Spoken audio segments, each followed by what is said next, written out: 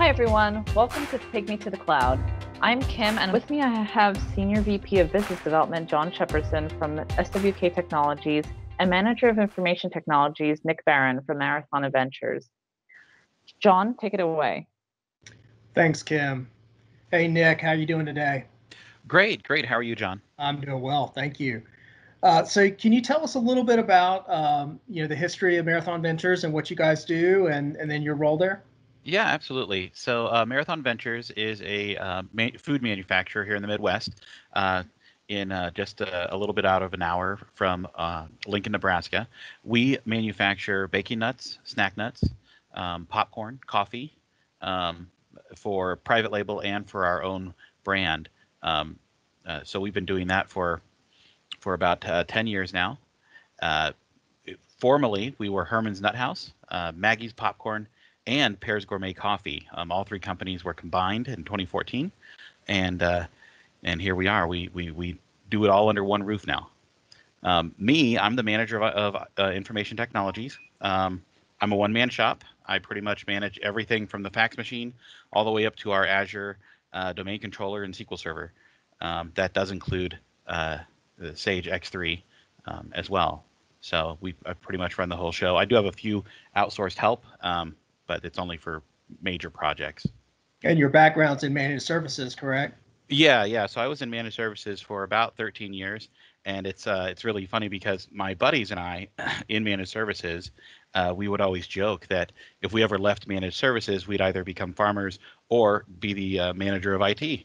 And I'm not farming right now, so it turned out to be true. That's great. Well, so what are some of the challenges you guys have had, during the pandemic? I think everybody's been very challenged. We're just talking about my kids haven't been to school in a year and all of those things. So can you tell me a little bit about what you guys have experienced? Yeah, absolutely. So it's interesting. The challenges that we faced, I feel, are a bit different than challenges that some of our other local businesses faced. Most of our customer base come from people who bake, people who make stuff while they're at home. And this last year, we had a lot more people at home, a lot more. And so our business actually grew quite substantially in compared to previous years. And one of our biggest challenges was actually making sure we could get product in that we could make in time for our business partners to then sell that at their stores. So that was kind of our biggest challenge. Because we're in the food industry now, we already have some fairly strict personnel regulations, and so we decided to kind of increase those a little bit more to help fight off any type of virus spread or anything like that. And knock on wood, we've been fairly safe for most all the year. So it's been very interesting year. So you were positively affected by the pandemic, which I've seen some as well. When you look at the supply chain, it sounds like that's where the problems came in. Can you talk a little bit about that? Was it your suppliers of raw materials and those kinds of things that you had issues? Yeah, absolutely. So we deal with a lot of raw materials, regular Spanish nuts, almonds, walnuts, pecans, so on and so forth. And as we are diligent throughout each year, we try and plan how much we're going to spend or how much we're going to bring in physically for our inventory. And we found last March, just after things started closing down, we started getting locked up, so to speak, that we were using a lot more than we thought we were going to be. So we had to scramble to renew some extra contracts and buy ad hoc some of our raw materials, which it's a problem, but it's a good problem to have when you're a business like ours. Not that we would ever want this pandemic to continue, but we did find ourselves adversely impacted by it. So, and in that, our technology needs have changed as well. The owner of the company, John Larson, was always very interested in face-to-face meetings, one-on-one discussions, face-to-face in a room, and we have changed and adapted to use remote meetings and virtual meetings quite a bit more often. So much so that we might not even have landlines next year because of how often we use our virtual meetings. So it's like I said, it's been a very big change in landscape, not only for us as a food industry, but us, my department specifically as an IT department. So it's been been a very good when year. this started, I was on an airplane twice a month, and to say that it's been a adjustment would be an understatement. Yeah, I can imagine. For my family and everyone, for sure. So, how did your X3 ERP system, help you with those challenges, or how So did you apply that to those? Right. So interestingly enough, we were on version 6 last February of X3, which is came out in 2014 when we brought started getting everything together, and we actually upgraded to version 12 last March, last May.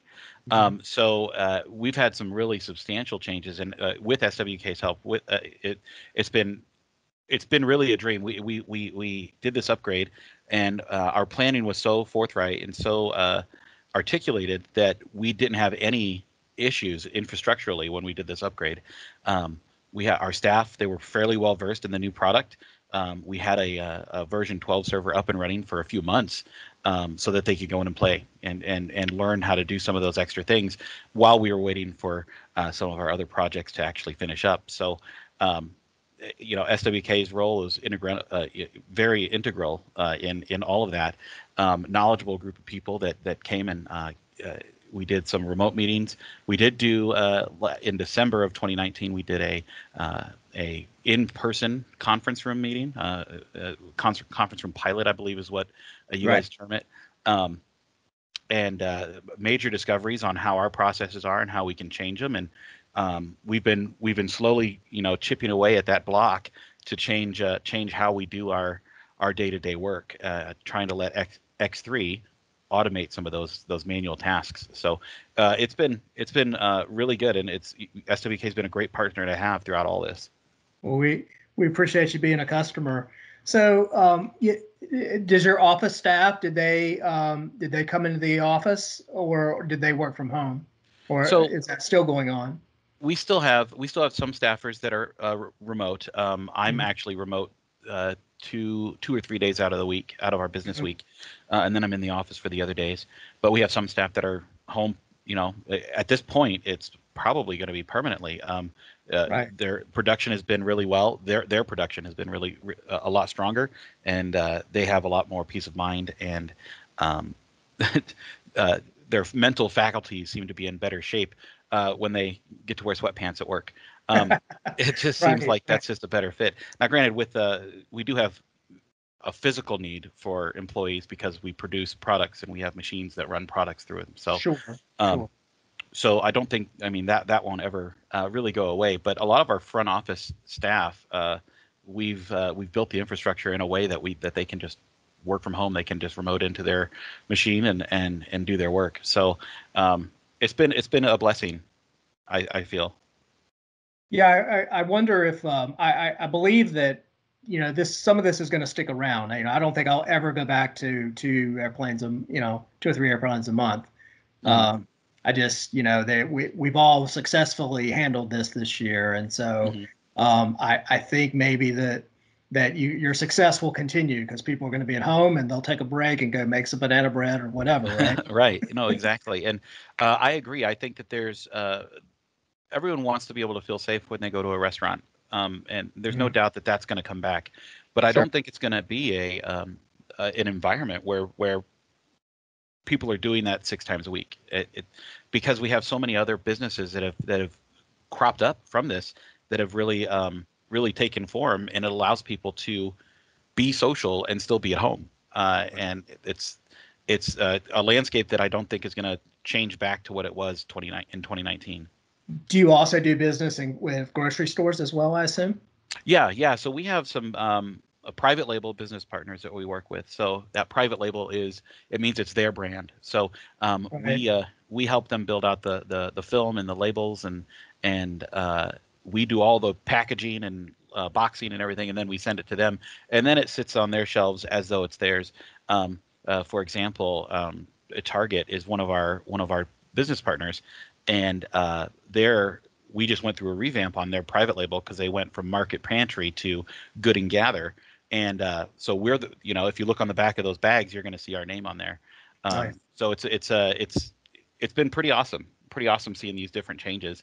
And a lot of those business partners have been very gracious with us. You know, their demands are a little bit more understanding during this time, and I think that them being able to lax on that has also helped them see that that they can allow themselves to.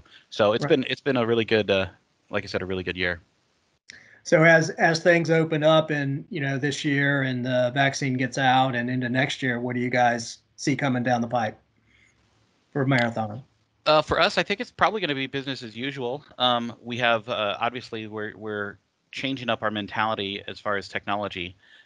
We are on this refresh that we did from version 6 to version 12. We've had regular meetings about optimization and regular meetings about continually pushing those quality of life changes into the system.